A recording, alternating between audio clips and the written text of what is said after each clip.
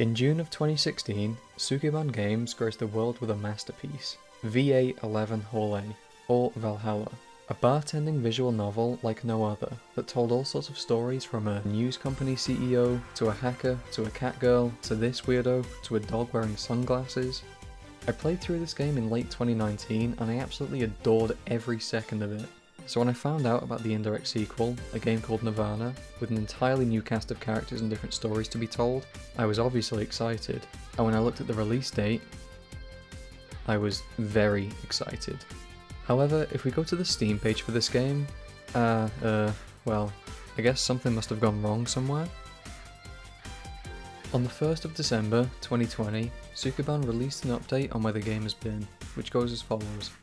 Many of you might have noticed that Nirvana had a projected release date of 2020, and that we're at the end of 2020 with no announcement of any kind about that. Well, the short of it is as follows.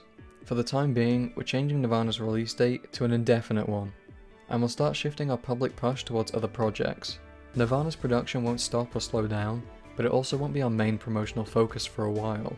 Or for an even shorter version, Nirvana's release date is now WID, brackets, when it's done. And we might have other projects to announce in the coming months that will come earlier than Nirvana. Now, I could just leave it at this, but many of you might have questions. Why is this happening? Did the other projects cannibalize Nirvana? Is Nirvana being put on hold even though he just said production won't stop? So, let's talk about that, shall we? Let's start with the most basic one. Why is this happening in the first place? After all, we've shown demos at the events, and talked about how the game is going to be. The first falling of delays falls squarely on my field. When Nirvana started production back in 2017 as the framework for another unrelated project, that also needed a lot of text to be processed, it was still Kirin and I handling things. So we kept working as we did during the Valhalla days. As time went on and a lot of life-changing events happened, I refused to relent the control of the code, even though we now had extra hands programming to help us with everything. The result was that I was heavily burnt out, while still insisting on being the sole programmer. The progress was really slow at this stage as a result. How slow, you ask?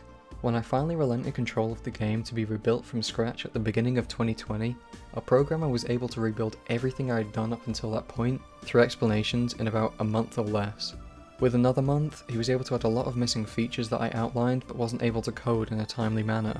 With this, you might be wondering why we didn't make any faster progress. After all, if the framework was ready, you just had to put the stories in it. And the answer to that is creative differences. Thanks to the circumstances I won't go into detail here, there was an internal conflict on how the story should go. Ironing out those problems took time, but the end result is a version of the story far better than anything we'd previously envisioned. As of the time of writing this post, we have a clear idea for what the plot is and how it should go.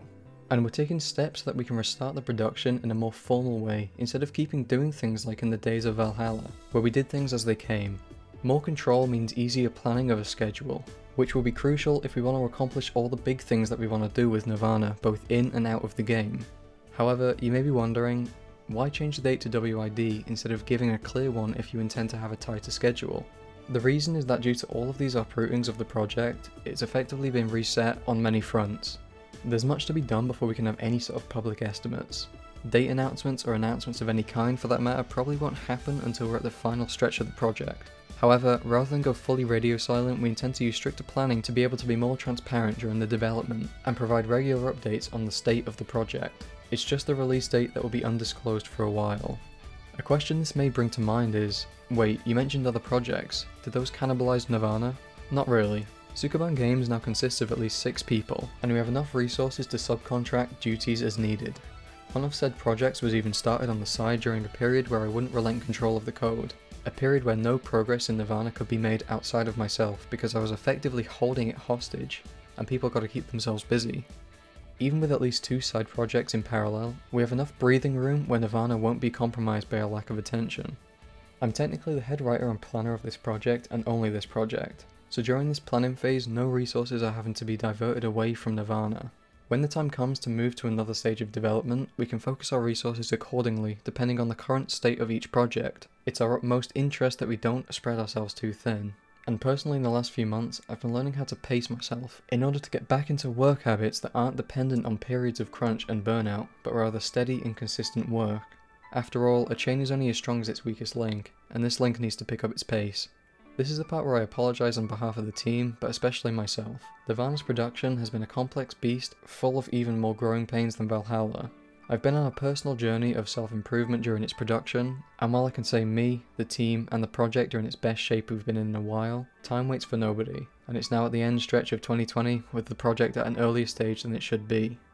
This I can promise you though, the next time you hear publicly and loudly of Nirvana, it will be unforgettable, and when the project is done, the wait will be worth it. Until then, and with my most sincere apologies to everyone that's been looking forward to the game, let's make this a trip where everyone can see the road we're taking.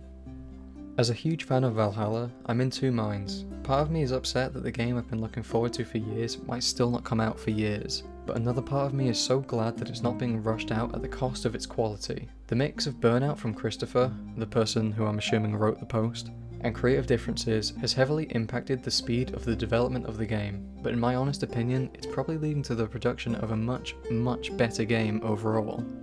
I wasn't really content with this statement, which is about a year and a half old now, so I did a little bit more digging through the development logs, and initially I was a little bit disappointed because most of what I read through was related to their other projects, but I kept looking and every now and then there are mentions of how Nirvana is coming along. Ever since the post in December of 2020, there's been constant work on the game, from writing dialogue and storylines to actual gameplay development and design choices. Most of the logs only briefly mention how the game is coming along. Things like, I wrote a character today, and today was a day of writing. But one thing that stuck out to me was during the June 29th to June 12th update, in which Christopher talks a little bit about how he's been playing with the game's interface, and how some people are disagreeing with the direction of it, to which he replies with something that we should all keep in our minds. I'm not making Valhalla again. It's going to be its own thing, and part of it is looking different. This is followed by him threatening to eat people, which is very understandable given that he's a game developer that's forced to work with code each day. I've given this quote some thought, and initially it worried me that he was going to go off in his closed-off passion project mindset again, but then I gave it more thought and I realised that he's completely right. The game isn't meant to be Valhalla 2. Fuck, at this point I'm not even confident that it's going to have much in common with the first game at all. And that's okay, because it's going to be its own thing. All of the stories are going to be fantastic, and all of the characters are going to have so much personality to them. But most importantly, it's not going to be a new Valhalla, it's going to be Nirvana.